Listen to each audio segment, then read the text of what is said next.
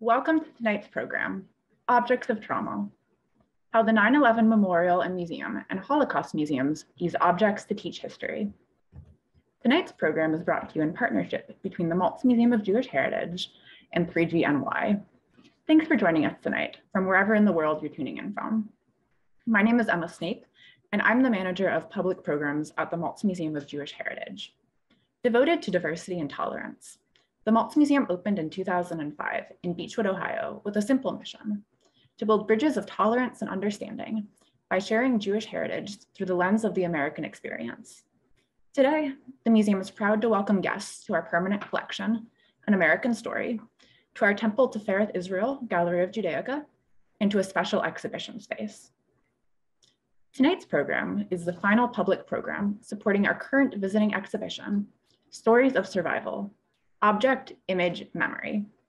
This exhibition is a project of the Illinois Holocaust Museum and Education Center with photography by Jim Lomason, displaying over 60 never-before-seen personal items brought to America by survivors of the Holocaust and other genocides. Stories of Survival will be on display at the Maltz Museum through Sunday, February 27th, so stop by if you haven't already. If you have any questions for tonight's panel, please feel free to submit your questions by sending them in the chat directly to me, Emma Snape, or through the Q&A function, and I'll collect all of your questions for the panel. But to start us off tonight, I wanted to quickly take a moment and share with all of you one of the stories of survival that is currently on display with the Maltz Museum. So what you can see right now is a selection of recipe cards that were given to the collection by Mirsad Kausovic, who was a Bosniak man in Bosnia and Herzegovina. He was interned during the Bosnian genocide, and he, together with some of the other men that he was interned with, would write down recipes on whatever they had in an attempt to help themselves feel less hungry. And so you can see on this slide a photo of Mirsad himself, as well as the story that he wrote in his own handwriting on this image, telling his own experiences. So I'll take a moment and read that for you before I hand it over to Allison Berg from 3GNY to kick our program off. Things I managed to save from the camp: writing recipes, learning German, cigar holder. For writing, we used aluminum foil and wrappings from cigarette boxes, which we received every second week from the Red Cross. When we didn't have scheduled work detail, we tried to occupy our minds as we whiled away the time inside the barn. Someone came up with the idea to use paper from cigarette box to write culinary recipes. Writing recipes of various dishes, we tried to fool our psyche and our hungry stomachs. While doing so, we imagined eating this food. So I'll just take a moment of quiet to let you see this. And then Allison, thank you so much. Hi, everyone, and thank you so much for the opportunity to speak.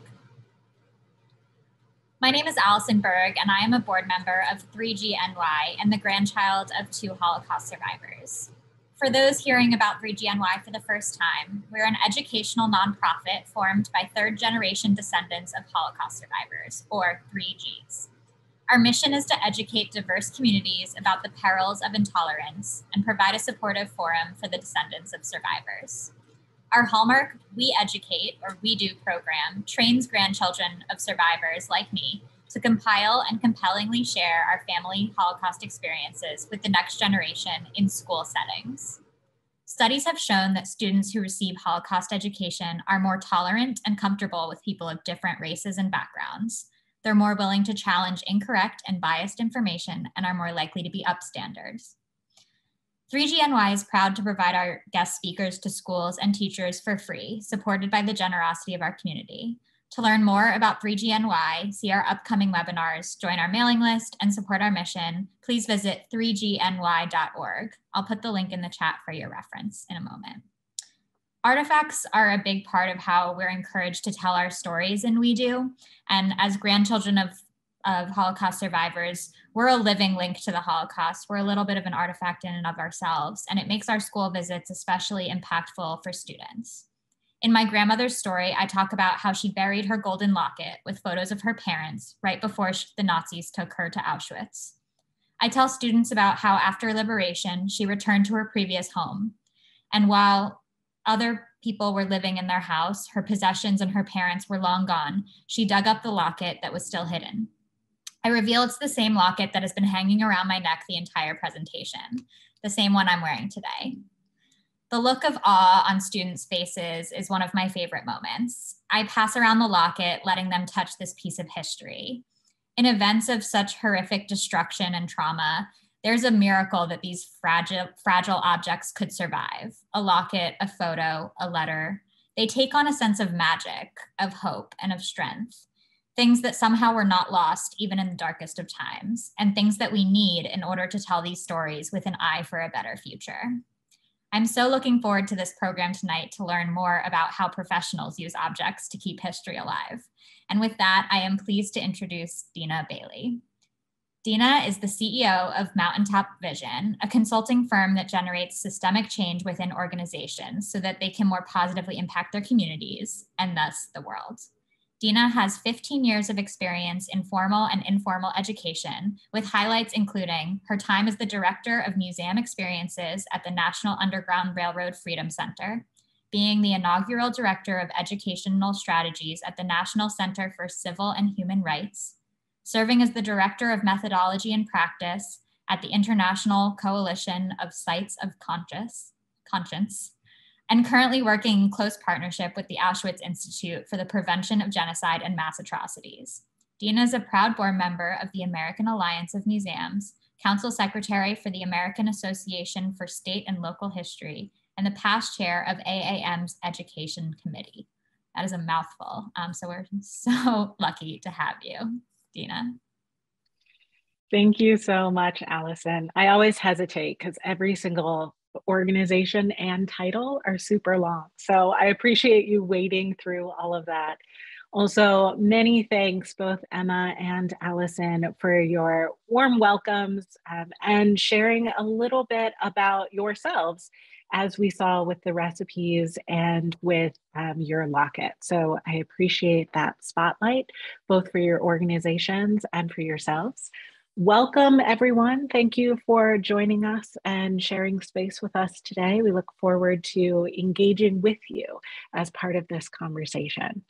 And very quickly then, just to give a little bit of a heads up, I will first introduce Heather, who will speak for a few minutes. Then I will introduce Alexandra, who will also speak for a few minutes. The three of us will go ahead and talk, and then we'll open it up for some questions. So as you have questions, feel free to put them in the Q&A, and we'll round those up for that last little bit of time.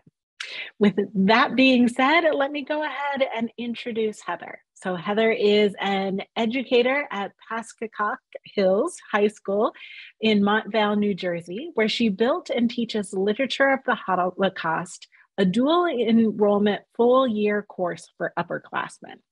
She is a teacher fellow at the United States Holocaust Memorial Museum, an Alfred Lerner Fellow through the Jewish Foundation for the Righteous, a teacher consultant for the Drew Writing Project, and part of a small cadre of teachers currently revising the curriculum for the New Jersey Commission on Holocaust Education. Heather holds a BA in English and Creative Writing from the George Washington University and an MA in English Education from Teachers College, Columbia University. She is a Doctor of Letters candidate at Drew University. Congratulations, and is currently writing her dissertation on the material culture of Holocaust remembrance with a keen focus on artifactual literature. All right, and Heather, please go ahead. Thank you so much for that nice introduction. This program was born as a result of Dave Rekis, Executive Director of 3GNY, introducing me to Emma and the current special exhibition at the Maltz Museum, Stories of Survival. As conduits of memory and agents of storytelling, the everyday objects on display assume deeper meaning and create compassion and connection with contemporary viewers. One of the most impactful ways in which they do so is through the handwritten responses by survivors or their family members that accompany the artifacts and oversized photographs of them in the museum. When Emma, Alexandra, and I first met to discuss this endeavor, we quickly discovered a mutual thread amongst our respective ordinary, yet quite extraordinary objects. their authenticity, humanity, and singularity. Their handwriting. Something so personal and commonplace is quite suggestive and special if you think about it. In fact, consider how much of our individual private archives travel with us throughout all stages of lives. Buried in boxes, tucked away in drawers, kept as keepsakes, we save birthday and holiday cards, letters from old lovers, childhood diaries, college notebooks, autographs, our parents' handwritten address books, and our children's first scribble in a coloring book. These objects can neither be replaced nor replicated and mark a particular moment in time that make them key memory makers and storytellers. What makes them even more remarkable is their ability to speak to all of us, regardless of their original recipients. And tonight, we have several to do just that. In addition to being a Holocaust educator, I'm also a third-generation Holocaust survivor. And not too long ago, I was bequeathed my Zadie satchel, which is primarily comprised of German-typed or Yiddish handwritten documents on fine paper, and stacks of black and white photographs featuring unfamiliar faces with no identifying details. With it, I have begun to unpack my legacy, literally and figuratively, piece by delicate piece. I feel proud to be joining the growing body of literature written by grandchildren of Holocaust survivors, much of which can be characterized as quest narratives with talismans as the catalysts for descendants' post-memory journeys. Though the remnants inside my Zadie satchel have not endured trauma, they certainly hold a lot of it. Where we are entering the narrative is at a point when I have just learned my great-grandmother's name, contained within a 1965 correspondence my bubby was having with a lawyer in Berlin regarding reparations for her family's plundered possessions. Mindelstein, born as Pinchevsky. I vigilantly type in the information on the central database of Shoah victims' names on Yad Vashem's website. My great-grandmother's life, reduced to last maiden name, first name, place, search. This is what I find. Mindelstein, nee Pinchevsky, was born in Pietrków Trybunalski, Poland. She was an unknown. Prior to World War II, she lived in Pietrków Trybunalski, Poland. During the war, she was in Pietrków Trybunalski, Poland. Mindel was murdered in the Shoah. I look at the page of testimony scanned beneath the speck of information and recognize my bubby's handwriting. Its fancy yet clumsy curves of letters, as if the English alphabet too speaks Yiddish as its first language. The document itself is in Hebrew, yet another tongue I am lacking, but I can navigate it enough to corroborate the text and to detect two more details about this woman, my great-grandmother, who, as it states, was an unknown. She was born in 1886, no month, and her circumstance of death was Treblinka, no date at all. Hella Stein-Reshpsha, the undersigned, declares this information to be correct to the best of her knowledge in Montreal on April 3rd, 1988. I was 9 years old, my bubby's mamala, when she formally declared the murder of her mother. There is one more piece of evidence available in the far right column of the search results page under the heading map. I click on the destination icon and travel to Poland. Two locations are marked: the journey between Mindel's life and her death, approximately 250 kilometers from Pietrków to Treblinka, yet the distance between us is inestimable. I am not the first to claim that I am a foreigner in my own family history. In fact, it seems to be part of the identity bequeathed to grandchildren of Holocaust survivors. So is vociferousness in the face of the silence that suffocated much of our parents' generation. Acts both altruistic and egocentric, we seek not only to fill in the blanks of our ancestry, but also to learn how the questions, fissures, and uncertainties give us a greater sense and understanding of ourselves. While the catalyst for these quests is an insatiable desire to concretize the unknown, an inherent byproduct, whether premeditated or consequential, is an ongoing journey towards self-discovery. Called to venture into our familial voids, many of us tenaciously take hold of what we can grasp, fragments both bestowed and hunted, imperceptible and tangible, uncovered and recovered. With hopeful, heavy hearts, we search and mourn for a legacy that we will never fully find or stop seeking. For in a quest, the questions are infinite. Just recently, I unearthed a small folded square of loose leaf paper, which had been cut at the bottom 2 lines down from where the last entry was made.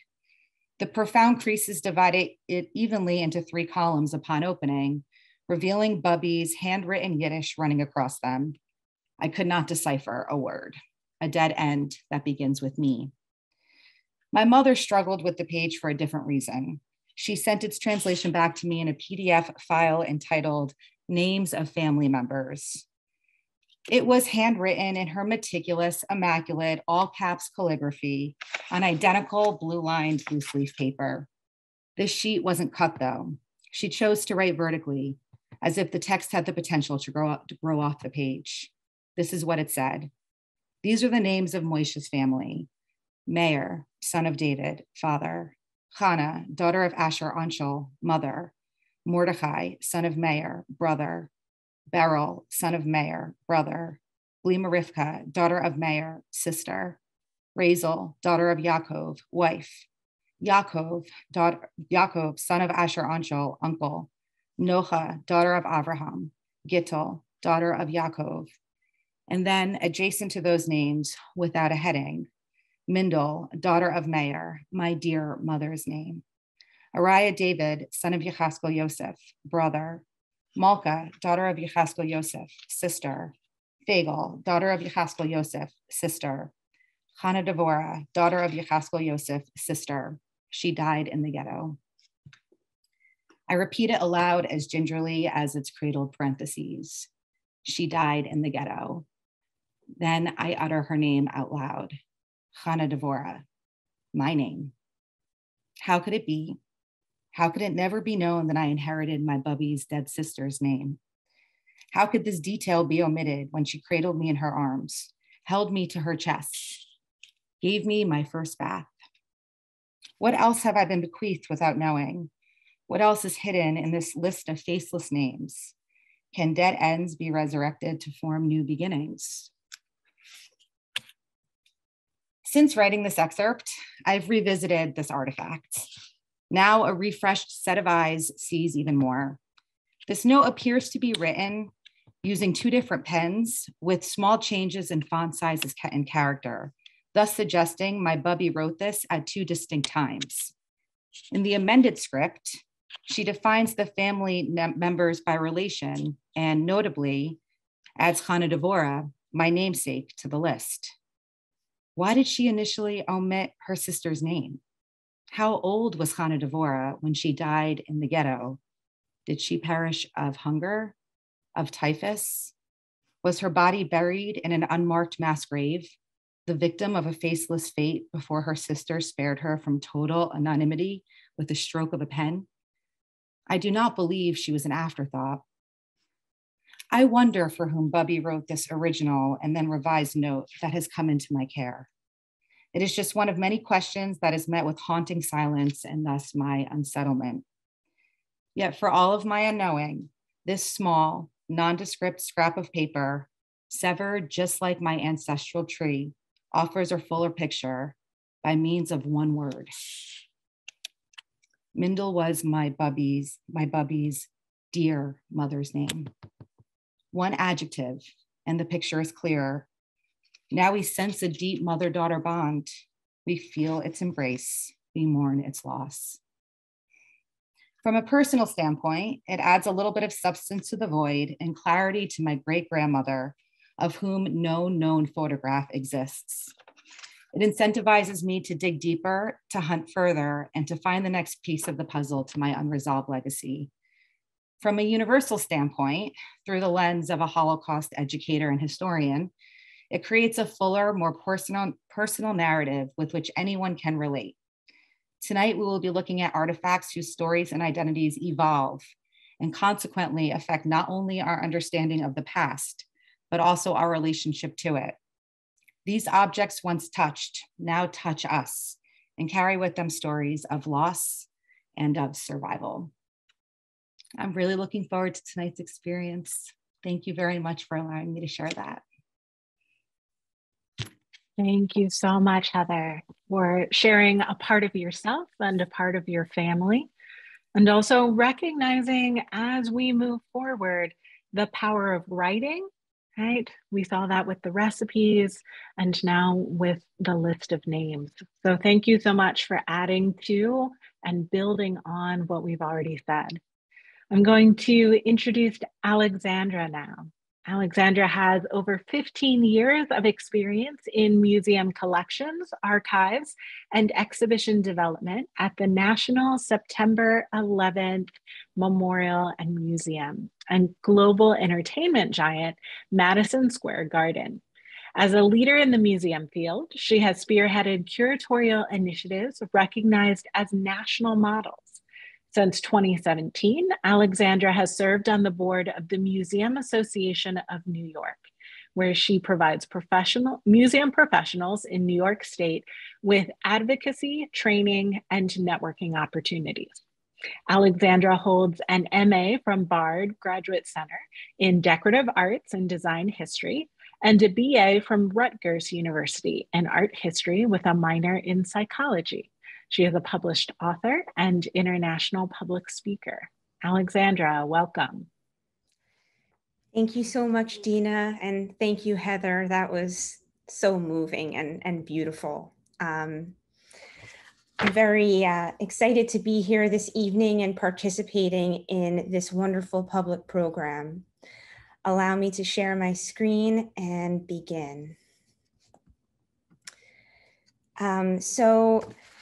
As I prepared for tonight's conversation, I spent quite a bit of time thinking about what makes physical objects of trauma powerful transmitters of history, and what happens when these objects are interpreted and laid bare to the natural evolution of public memory within the museum space. We infer a lot of meaning from things, both personally and collectively, particularly when they are connected to episodes of trauma, violence, and conflict. Objects act as unifiers between the living and the deceased.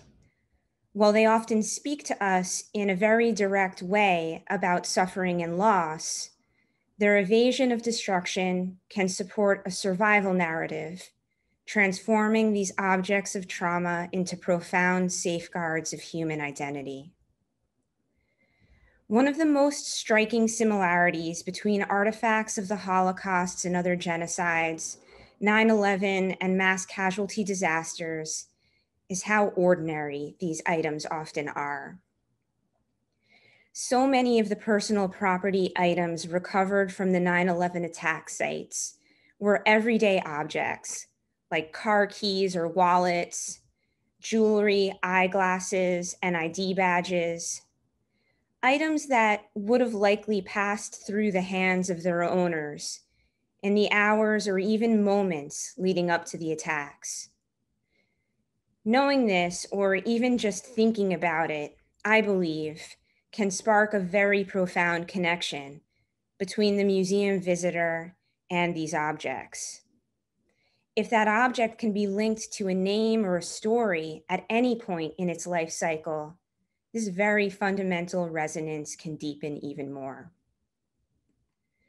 Can be one reason why this photo of fingerprints on the glass panel of one of the World Trade Center's revolving doors, captured by a photographer in the summer leading up to 9/11, took on new meaning following the terrorist attacks.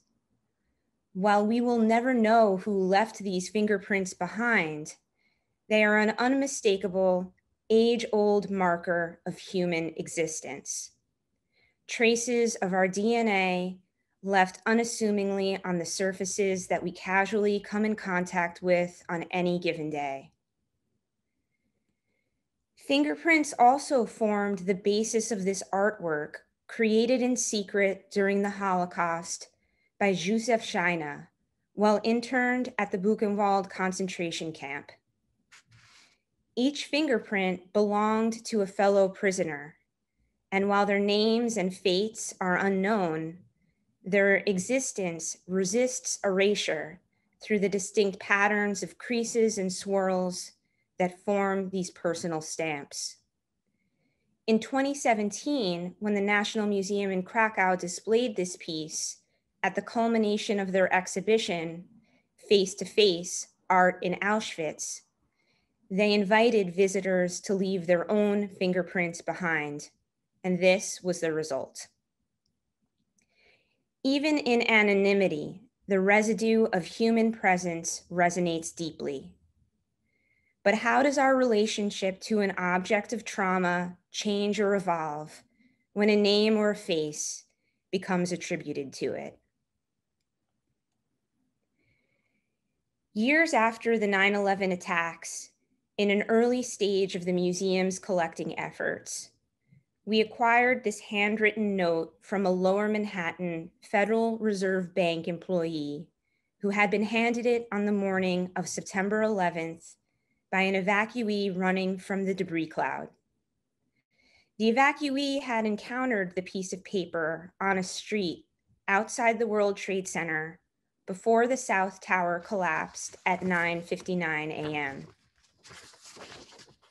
At first glance, this object could appear unremarkable, a standard piece of 8.5 by 11-inch white paper, likely from a ream of printer sheets common to most any office setting. It bears a message on it, however, a haunting plea handwritten in black ink pen. 84th floor, West office, 12 people trapped. To the immediate left of the message is a small but noticeable smudge. The handwriting is large and legible, but gives the impression that it was hastily scribed. While the paper is creased, it is completely intact.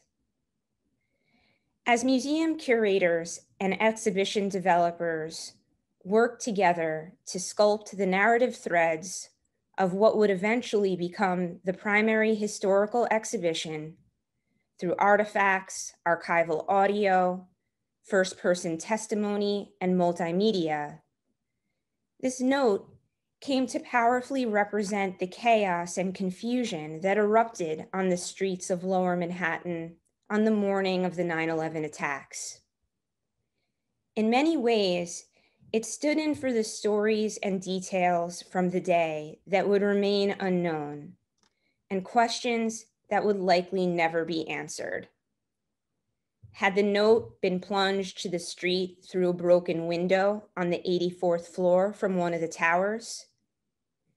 It seemed impossible that we'd ever come to know for sure how it ended up on the street that morning, identify who wrote it, or understand how it entered the sightline of a Lower Manhattan evacuee. How it then passed into the hands of someone who safeguarded it for nearly 8 years before relinquishing it to the 9/11 Museum, added an even deeper layer of unfathomability to the existence of such an ephemeral object and to its provenance. As often tends to be the case, particularly when documenting contemporary historical events as they repercuss, some time needed to pass before further research would reveal more to this artifact's story. While 9/11 museum staff prepared for the installation of nearly 800 objects, this note among them, that would populate its inaugural exhibitions, forensic archaeologists at the New York City Medical Examiner's Office tested the smudge adjacent to the hastily scribed message. In July of 2011, it was confirmed that the smudge was a fingerprint of dried blood, and subsequent DNA matched it to a 48-year-old World Trade Center victim by the name of Randolph Scott. In 2001, Scott was living in Connecticut with his wife and 3 daughters. On September 11th, he was on the South Tower's 84th floor at Eurobrokers, an international brokerage firm. When hijacked United Airlines Flight 175 crashed into the South Tower, it struck between the 77th and 85th floors. Since Scott was in his 84th floor office at the time, directly within the building's impacted zone, his wife Denise had presumed that it was likely that her husband had died instantly. The family was able to find some degree of solace in belief that he may have escaped suffering as a result. When Denise Scott first saw the note in 2011, 10 years after her husband's death, she immediately recognized the handwriting. As she waited until her youngest daughter was out of college to address its existence, one of her daughters remarked, "Daddy must have been so scared," to which Denise replied, "No, your father was hopeful." This note is a fascinating example of an artifact that at first represented 9/11 in the sweeping abstract sense, but later came to speak to a man's attempt to save himself and the people he was with in the moments following the strike on the tower that day. It gives museum curators the ability to not only probe deeper into what transpired within the Twin Towers that morning, but to explore the bold actions that individuals took to try to save themselves and each other. It speaks to the mettle, self-possession, and generosity that people are capable of exhibiting, even when their lives are at stake. And with that in mind, I'd like to conclude with this image of an artwork by Spencer Finch in the 9/11 Museum's Memorial Hall. Titled "Trying to Remember the Color of the Sky That September Morning," it directly speaks to a marker of collective memory in the clear blue sky that defined the day before it went so horribly awry. It does this through nearly 3,000 watercolor squares, each a slightly different shade of blue. The number of squares represents the presumed casualties sustained on 9/11. However, the subtle yet distinct differences in the hue are meant to extract the individual from the abstraction of mass tragedy. Thank you. Thank you so much, Alexandra. Recognizing again the power, right, that comes from each of these objects, and how as we learn more, the objects themselves seem to embody more, right? Sometimes we know the story right off, sometimes we learn more and more, and the story becomes more complex. So I appreciate that you shared that with us, that it is connected again to what Heather was talking about, which was connected to what Allison talked about and to what Emma talked about. All of these objects of trauma are also a part of ourselves, right? That our story changes as we learn more about these objects and the stories behind them. So thank you all for sharing and allowing us just a little bit of knowledge into the objects that you hold dear. I'm going to start with a few questions for Alexandra and for Heather. And then once we get through questions, about 20 minutes or so, we'll go ahead and open it up for questions from our audience. So if you have questions, please feel free to put those in the Q&A.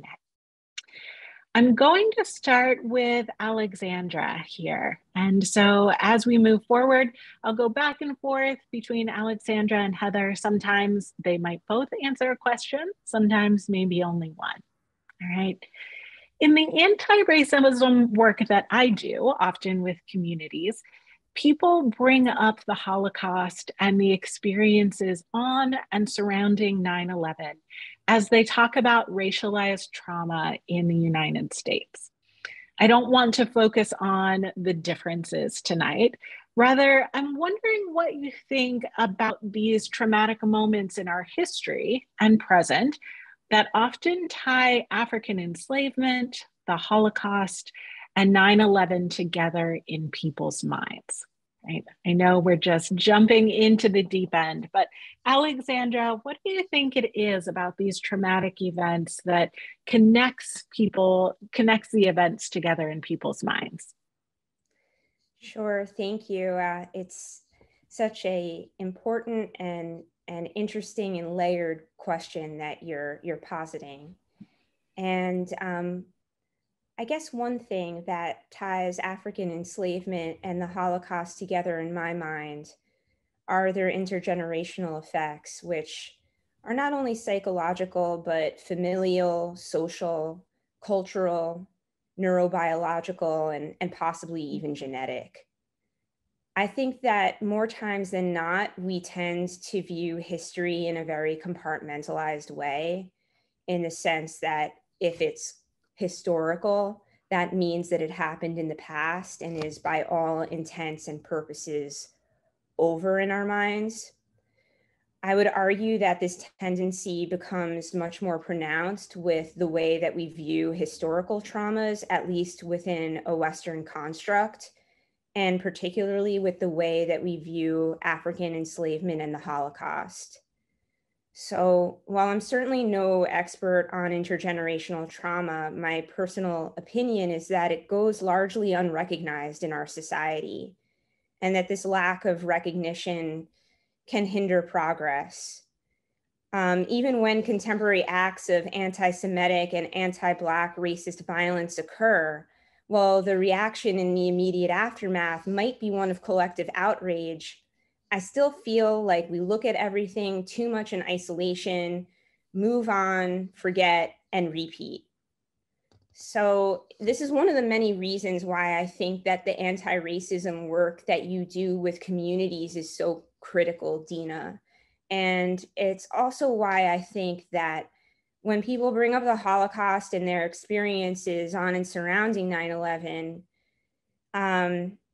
that by drawing these connections, that they're really underlying the necessity of acknowledging and addressing the impacts of generational trauma.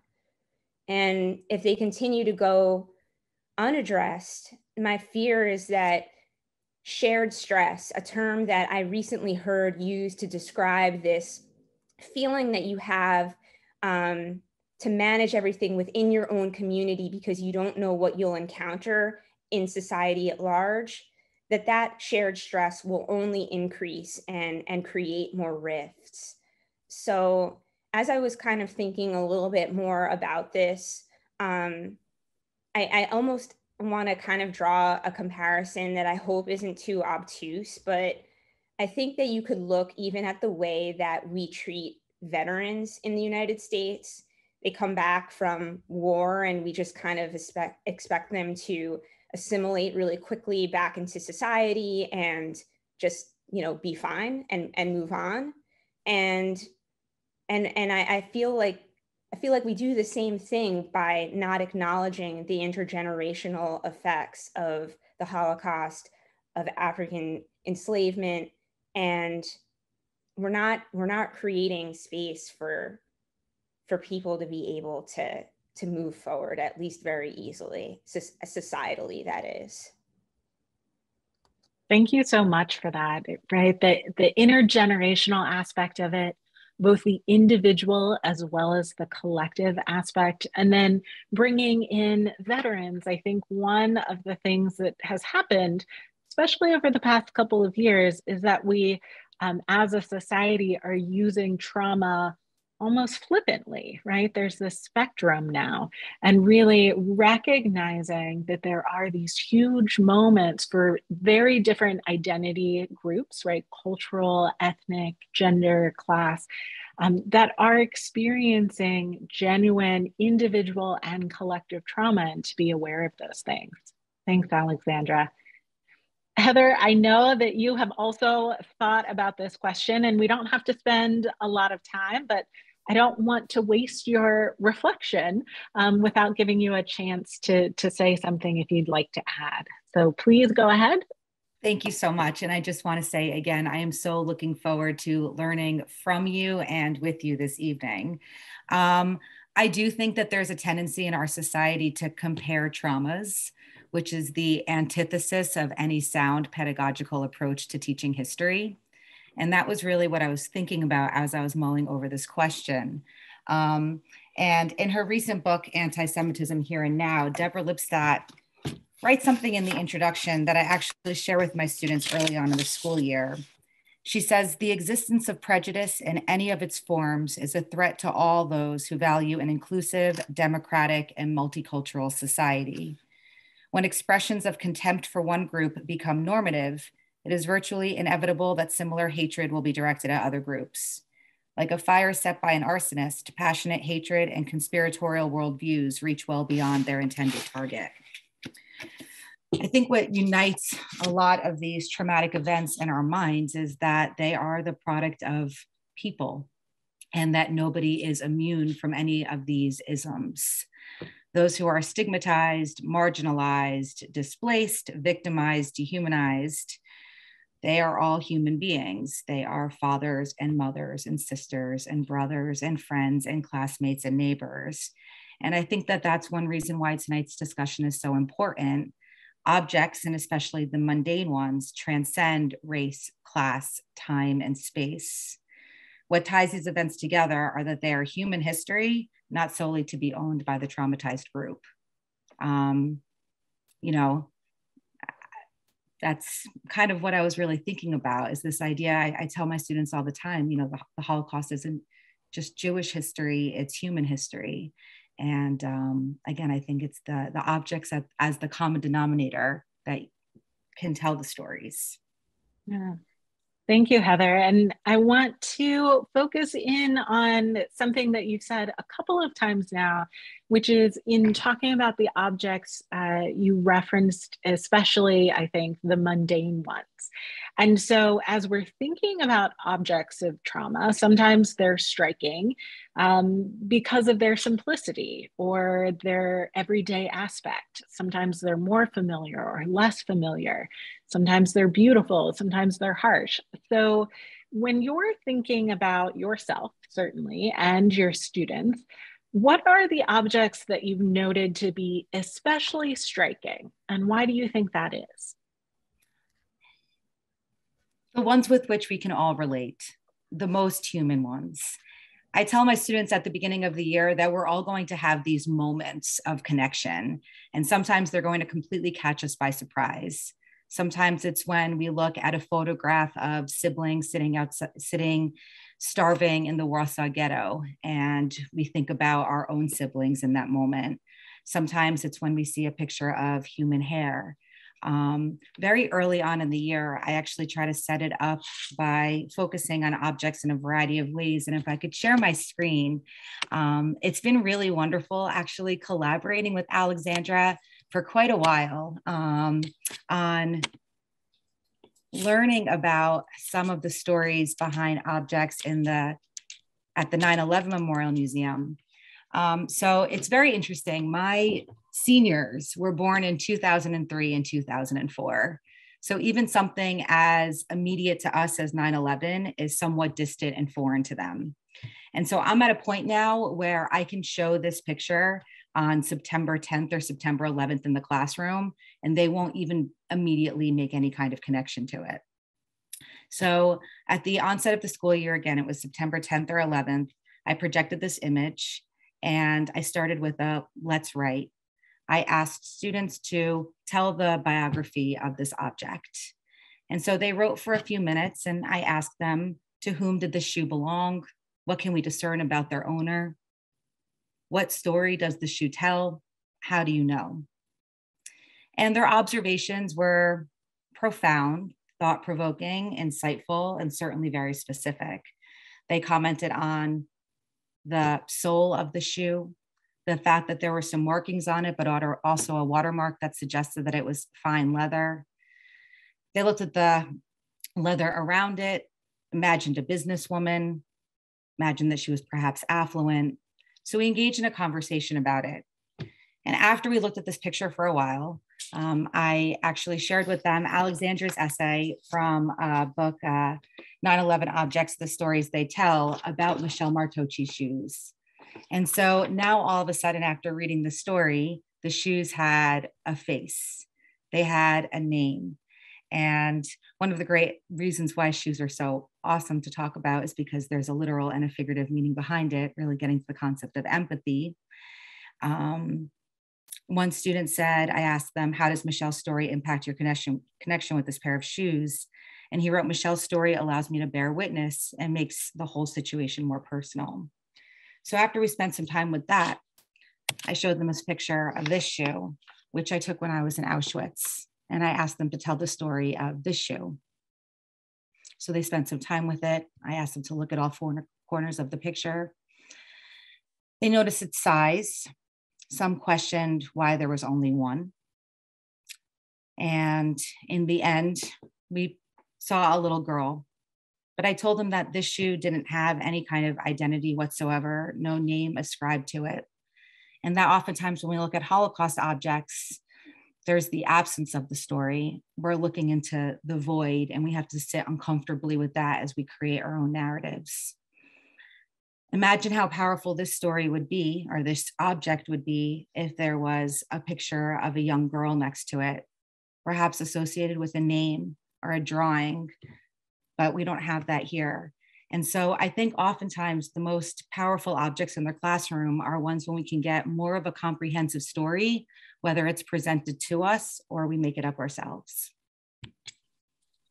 Thank you, Heather. And I want to recognize again the connection between what you and Alexandra have said in that stories evolve, right? Sometimes we don't know the story, sometimes we learn more about the story. And I'm so glad, Heather, that you brought up Alexandra's article. Alexandra, I'm going to turn to you here. In thinking about the responsibility that we hold, right, as educators, as curators, as holders of these objects and the stories. So we are the vehicles to tell the stories of these objects of trauma. Would you just take a moment to talk about what you think our responsibility is and how your perspective has or hasn't changed throughout your career? Sure. Well, of course, I could speak to this, but really only from the perspective of a museum curator. I don't even know where to begin. I definitely feel that throughout my tenure at the 9/11 Museum, it was always a little bit difficult for me to feel completely confident that people were ready to part with these very personal items. I remember meeting with the large Irish family of a firefighter who was killed on 9/11, and they presented me with the very, very crushed helmet, which was the only item that was recovered tied to that particular individual. And it was just extremely, extremely emotional. And those experiences there were many experiences like that throughout my nearly 13-year tenure collecting these artifacts, not only from victims' families, but from survivors, in the example of Michelle Martocci's shoes, and also from responders, some of whom were suffering with health effects as a result of their exposure to the toxins at Ground Zero. And seeing that thread of the 9/11 story kind of playing out in real time was very, very hard. I was heartened to meet a scholar from FIT by the name of Brenda Cowan, who conducted some research about the therapeutic effects of objects. And she was particularly interested in focusing on what happens to a person when they divest themselves of an object of trauma to a public repository. So when somebody makes the decision to give something so deeply personal to a place that they know will care for it in perpetuity, whether or not that object goes on display, they know that the story will always be kept and preserved in that space. And what her research yielded was really affirming for me, moving forward in my curatorial career, because she did in fact demonstrate through interviews, and not only with members of the 9/11 community, but she went to other locations around the world and spoke to groups of individuals who had donated objects of trauma in other contexts. And she was able to say that, yes, there is a therapeutic effect to divesting oneself of this material item and giving it to a place where it's going to be cared for. So having that in mind, moving forward, really bolstered my confidence as a curator, because it was always something that I felt very, very self-conscious of throughout my work. Did people feel pressure to give to the 9/11 Museum? Did they feel that their loved one wouldn't be adequately represented if they didn't participate in this public initiative?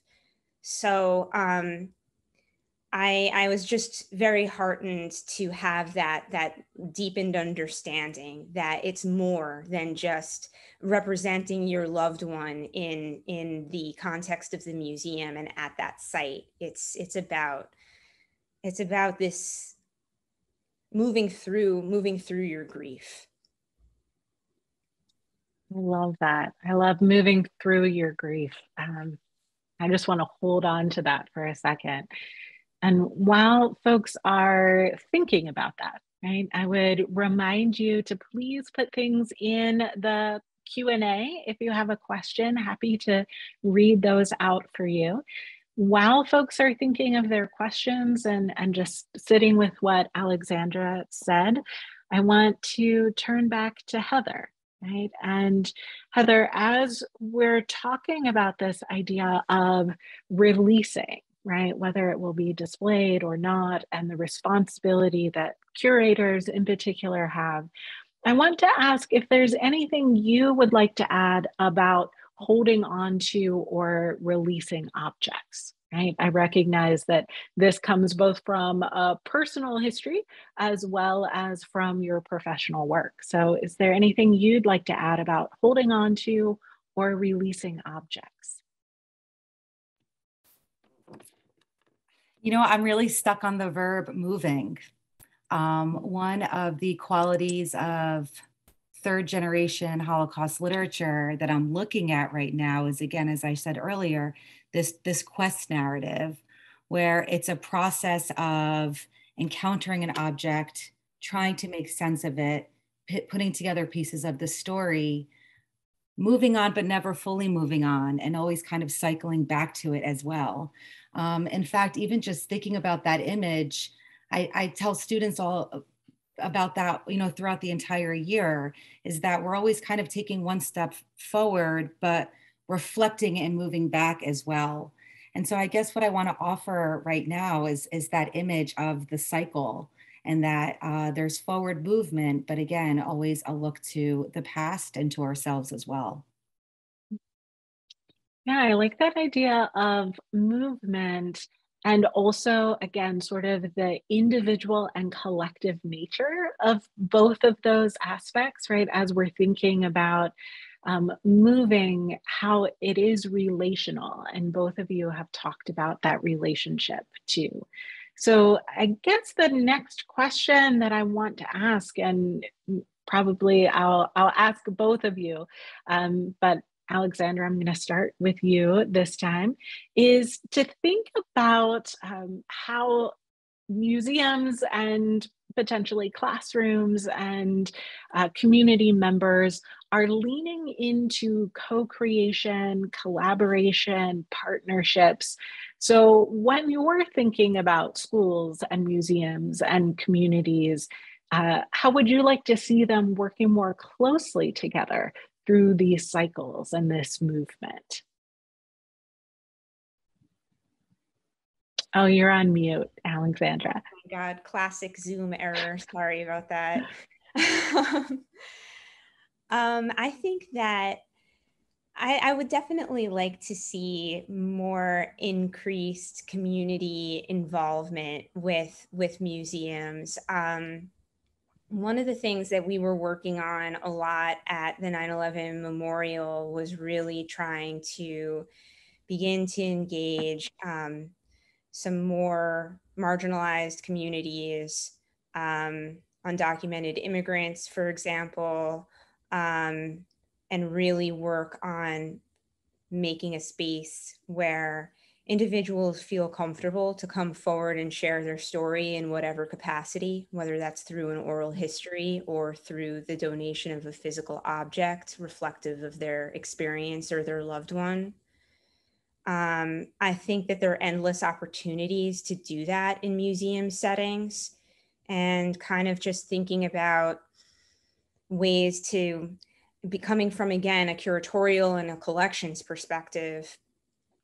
I had the ability to really sit with the 9/11 Museum's collection throughout my career there, and to understand, where some of the gaps in the narrative were, and talk about that with my colleagues and think about ways that we could begin to close some of those narrative gaps, and how we wanted to reach out to various communities in a very sensitive way and partner with community leaders to bring awareness to the museum's initiatives. I think sometimes it's just about getting word out that the museum is interested in collecting your story, and that, it could be that simple, that just that simple recognition will open up doors for bringing in new voices and collecting new experiences. So it's definitely something that we were heavily involved in, and I know that the museum continues to do. So luckily, I mean, it's a challenge, even at the 9/11 Museum, which is documenting a very contemporary event. Still, you are dealing with a global community impacted by the attacks. So just kind of really being strategic about thinking about how you want to connect with those various global communities, and really finding a person or multiple people, ideally, who could be touchstones for you within those communities, wherever they may reside. But, having a closeness to the collection in particular and the stories really enabled me to be able to think about, kind of where to go next in terms of building the collection and bringing in more stories, and then working with my colleagues to think about how we can meaningfully introduce those stories and those new voices into the greater narrative in the museum. Yeah, thank you for sharing that from your side, right? From the internal perspective of the museum, as we're thinking about what more community involvement or more community engagement looks like, right? There's a lot of nuance and complexity and bureaucracy and things that go along with that. Heather, from your perspective, right? You are a teacher fellow with the United States Holocaust Memorial Museum. You have other fellowships as well, right? You are an educator. And so from your perspective, what would more community involvement with museums mean or look like? I think that, when I was thinking about this question earlier today as well, perhaps as a result of the pandemic too, I think, we've turned so much to what's digital and what's online and archived in order for us to bring the museums to us in some kind of ways. When we go to a museum, oftentimes we're there for a full day, half a day, and it's both an individual and a collective experience. We're standing next to other people as we're individually, interacting with these artifacts and these stories. It's very personal, and you could spend a lot more time with them when you're doing it in the comfort of a classroom or at home. You know, I had the privilege of walking around the 9/11 Memorial Museum with Alexandra years ago at this point. I remember when you and I first met, and I remember standing by Michelle Martocci's shoes. And when we were there, Alexandra, do you want to just tell that small story? Yes, thank you. I'd love to. Yeah, I mean, to Heather's point about how profound connections to these mundane objects can be. I had an experience during my tenure at the museum where I was showing a few images in a PowerPoint presentation, and of the images, Michelle Martocci's shoes were included. And I was speaking to a high-ranking military official who was very quiet and stoic throughout the entire presentation. And when he saw the image of Michelle's shoes, he took a moment of pause and he said, "My wife has a pair of shoes just like those." And so Alex told me that story when I was standing in front of those shoes. And what I strive to do is to bring that level of connection and humanity in the classroom by layering all of, you know, the different artifacts and stories and images. You know, I feel it would be great if we could have Alexandra come in every day and talk in such great, compassionate detail about so many of these artifacts. But it's kind of exciting when we could think about our teens, today's youth, students of the Holocaust, starting to put together pieces of the puzzle as well. You know, if I could share one thing, a word that I keep on writing over and over again is layering. And I think it just really, tonight, when Allison was telling her story, I immediately thought of Elie Wiesel's short story, The Watch. And that's actually a whole other part of this that we haven't really even had the chance to talk about. There's a lot of object-heavy literature out there as well. And I believe that the objects there quietly but clearly speak as bearers of witness as well. And so I was just imagining earlier, Allison, I'd be so honored, right, if you came into the classroom after we read The Watch, and then students put those two in conversation and The Watch came that much more to life. Or in a poem, Maidonic by Elizabeth Spalding that we read in the classroom, at the end, the speaker says, "What kind of woman would wear high-heeled sandals to a death camp? I realized my mother, and then I understood and wept." And so looking at an image, hearing a story, reading a testimony or a memoir, and then poetry, I think that we can layer all of these different types of texts in order to create a fuller picture and thus create more empathy and connection. That's really, I think, what it's all about, right? For me personally, is that it's about building connections, practicing empathy, creating opportunities for people to learn about themselves and learn about each other, right? We as human beings, as a collective. And so as we think about community engagement at museums, as we think about objects and stories or narratives, I think that it's so important, right, to not hold those separate, not keep objects over here and stories over here and people over there, but that we open up space to tie all of those together.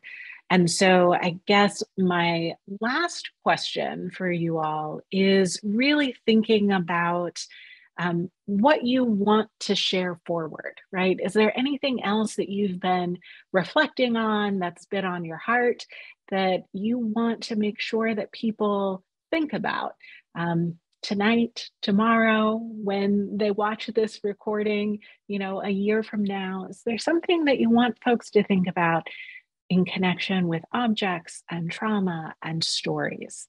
And Alexandra, I'll start with you. Sure. I guess I really, it all boils down to the stories for me in whatever form they may take. And I think that, I mean, as we've really, I feel, illustrated, and a point that we all keep on kind of reverting to this evening is we all have different points of connection and a different inroad into connecting with a massive event. And I think that when you're looking at photographs and you're listening to audio, and there are digital artifacts in the same space where there are physical ones, the beauty of museums to me will always lie in the fact that a lot of interpretation can be drawn from putting objects, whether digital or physical, in dialogue with one another. And this was really something that we strove to do at the 9/11 Museum. And one of the most impactful experiences that I had collecting a digital artifact revolved around archiving a personal blog that belonged to a young 9/11 victim named Avnish Patel. And his blog had photographs that he took on various trips around the world with his family, with his friends, and even had some photographs that he had taken from his World Trade Center office floor. And he was so proud to work in the World Trade Center. And it was such a great early example of someone sharing a little piece of themselves on the internet back in 2001. And we archived this website for the 9/11 Museum's collection. And years after we did that, Avnish's brother called up one of my colleagues in a bit of a panic and said, you know, the website's gone. It just disappeared. The URL is no longer in existence. I mean, it was like this digital human remain had been wiped, off of the internet. And we were able to pull up the archived pages of Avnish's blog and share that with his brother. And, it's interesting to kind of think about that blog and what it represents about this individual, because we also have a physical artifact in the 9/11 Museum tied to Avnish as well. And that's a piece of paper with his letterhead that flew out of the Trade Center when the buildings collapsed on 9/11 and landed on the rooftop of somebody's Tribeca apartment.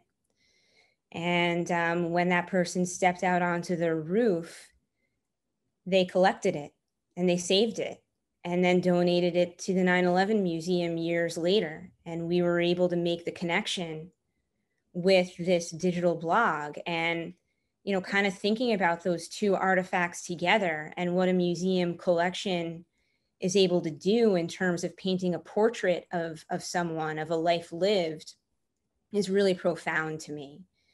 So, I hope that people kind of think about that, the next time that they're in a museum space. Of course, where you're standing matters, especially at the 9/11 Museum. You're at the site of trauma itself. And that is hugely, hugely impactful and really sets the tone of the experience completely.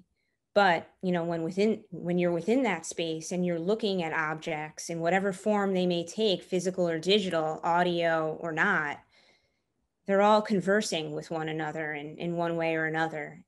And everything down to the way that they're lit and mounted and in a case or not in a case, all of these decisions, as subtle as they may seem, contribute to storytelling and richness and fostering connection. So I guess that's kind of what I'll end with this evening. Thank you so much, Alexandra. Heather, I want to make sure that you also have a moment to share. I know we're close Absolutely. to time here, but Thank go you. ahead. It's such a sensory experience. My mind was going in so many different directions as you were talking, Alexandra. You're creating a narrative. It's a curatorial construct within the museum. It's telling its own type of story.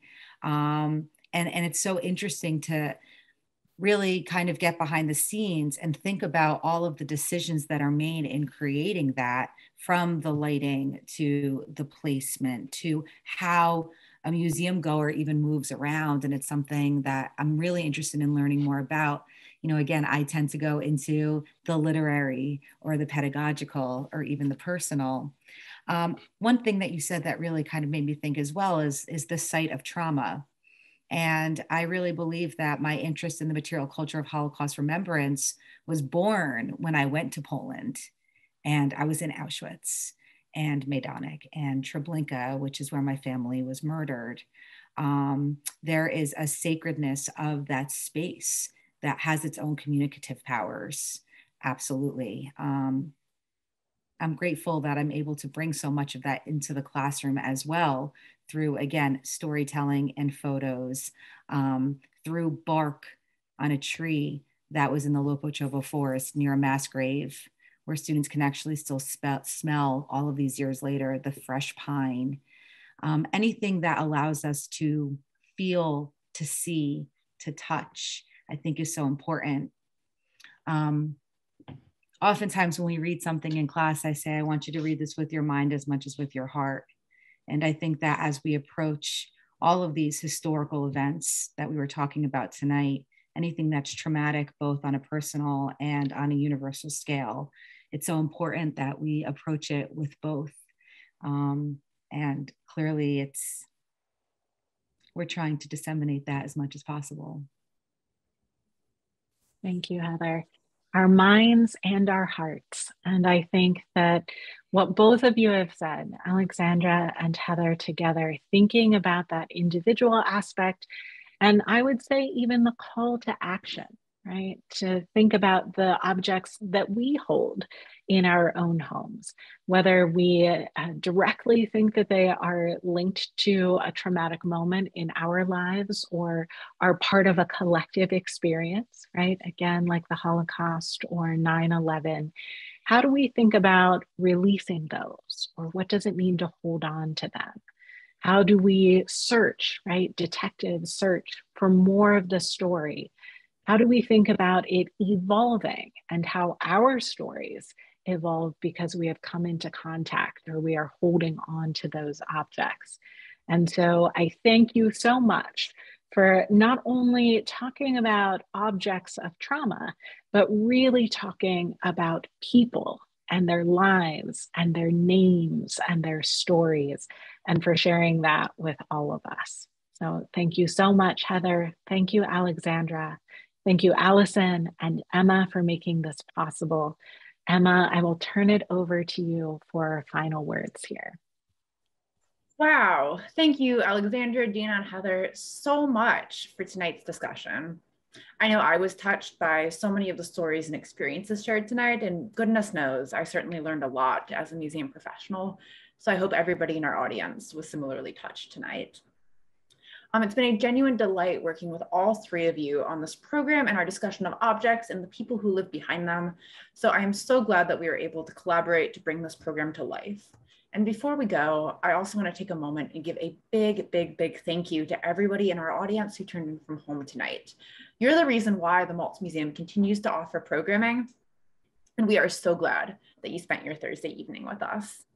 On behalf of the Maltz Museum of Jewish Heritage and 3GNY, thank you for being here with us to learn together tonight, and have a wonderful rest of your Thursday. Take care.